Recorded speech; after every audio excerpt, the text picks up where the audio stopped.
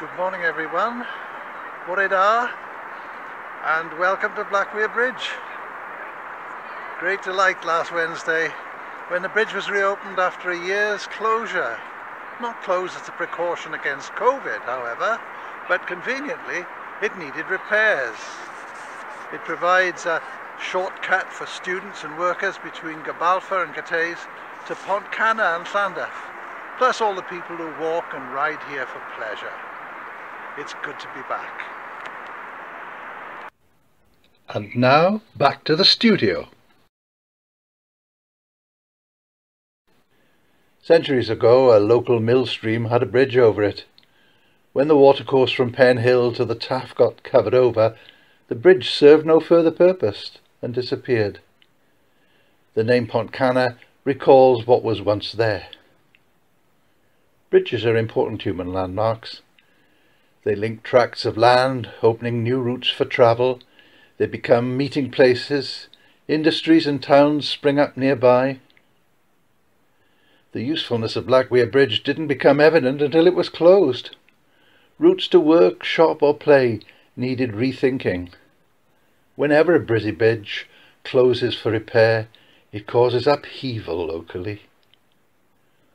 Small and simple or massive and imposing, practical and convenient, or a symbol of power and status, bridges are where trade deals and treaties get made, taxes paid, borders enforced.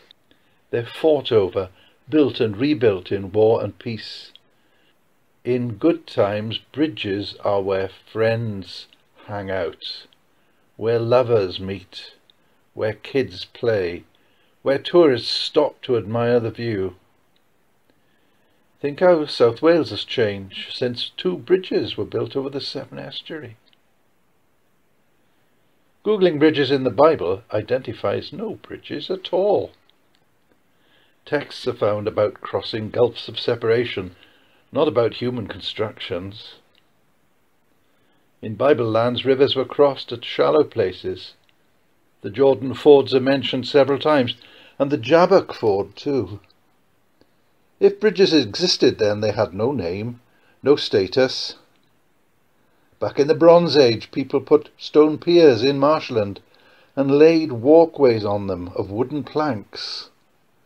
Wide rivers were crossed by boat.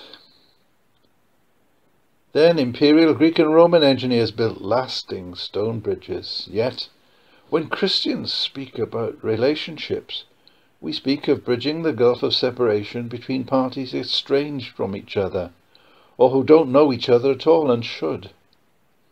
The action of reaching out, of joining up with others, making a connection, making peace. Bridge building, we call it, is at the heart of the teaching of Jesus. He'd have known about bridges, but the activity of bridging was what mattered, not the useful construction and all it represents. God made the first move to bridge the gulf between himself and us, coming to us in Jesus. We see Jesus reach out to the lost and isolated with healing, pardon, friendship, bridging the gulf of isolation. Jesus' crucified body is the bridge between God and humankind.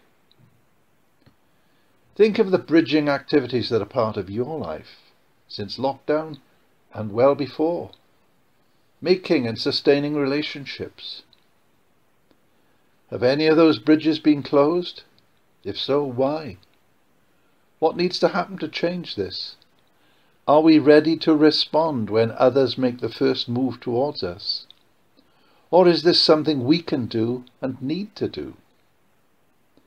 Any reopenings we make will be a source of blessing and give glory to our Lord and Maker.